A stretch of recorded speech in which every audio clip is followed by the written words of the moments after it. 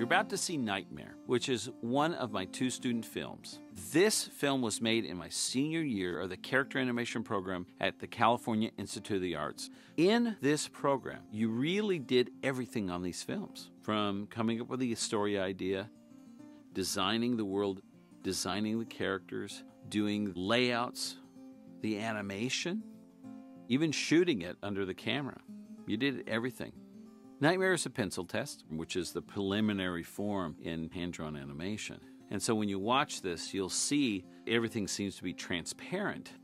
Well, that's because the layers of drawings were backlit, so you could see the bottom layers through the top ones. I kind of thought about that, and I did a lot of stuff with black marker to black it all out to try to make it a little higher production quality for a pencil test. The collaborative spirit that is alive here at Pixar really started at the character animation program at Cal Arts. We'd all get together and kind of look at people's films and make notes and comments. And I had a lot of really good friends that helped me out with suggestions here and there. But in the end, at that time, you did everything yourself. I was a bit of a procrastinator. The hardest part of making these films was getting them done, because I would wait way too long to start my project. It's interesting now, having 5 sons. I go to them, I was a procrastinator. Please don't be a procrastinator in your life. Now looking back after all these years, I'm actually really kind of proud of it, because it's really sweet in the end. And I kind of forgot about that.